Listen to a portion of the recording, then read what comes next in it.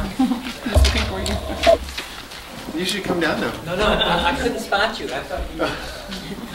Anyone else? There's several of us here.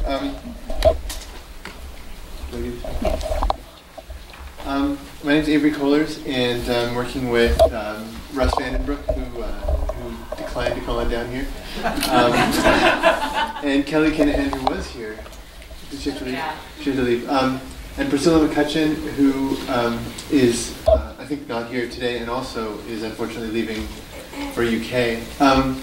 And Drew Tucker in Urban and Public Affairs, and two undergrads, Molly Bills and Logan Stearman. I don't think, are they here? Anyone? No. And we're working with Kentucky Refugee Ministries and Fellowship of Reconciliation, and we may try to expand that at some point. So our project is built around, it's humanities forward. It's built around this theatrical production or theatrical adaptation of a novella by the Palestinian writer Ghassan Kanafani, who wrote this novella called Returning to Haifa, about a family who had been displaced in 1948 with in the Battle of Haifa, a Palestinian couple, and they find themselves eventually in Ramallah in 1967. And after the 1967 war, the border is opened, and they go back and visit their old house, and they meet the woman who lives there now, who is a Holocaust survivor herself, and her son.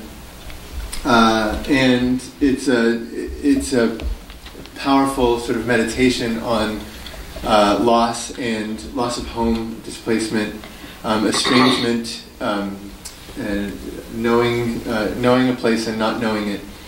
And so it's a very particular story, but it's also in many ways a universal story. And the more we talked about it, the more we recognized that it's connected to issues that have been front and center in housing policy here. So much of American economic development has been built around the idea of displacement, non-voluntary, involuntary, and voluntary. And I think a lot of the displacement of the involuntary displacement is closely connected to people who are displaced from elsewhere being able to find a new home, and so those themes that are front and center in Haifa are also front and center in the United States, and so we want to connect this to housing. What sort of housing policy, as I said, particularly the Hope 6 program, which was built on the idea that you could create hope in an area by redesigning public housing, but it involved radical reduction in the number of people who could be there, and so it was essentially tied to displacement. And so we hope to use productions of this play or readings, theatrical readings of this play, to draw out stories from people who attend the play, and we want to particularly go to areas where there are Hope 6 developments, and it'll be hard to find people, and so it's been really interesting to hear stories about. And I want to sign up for Recruiting Community Participants 101, by the way. Talking to people about their experience of loss of home or recovery of home.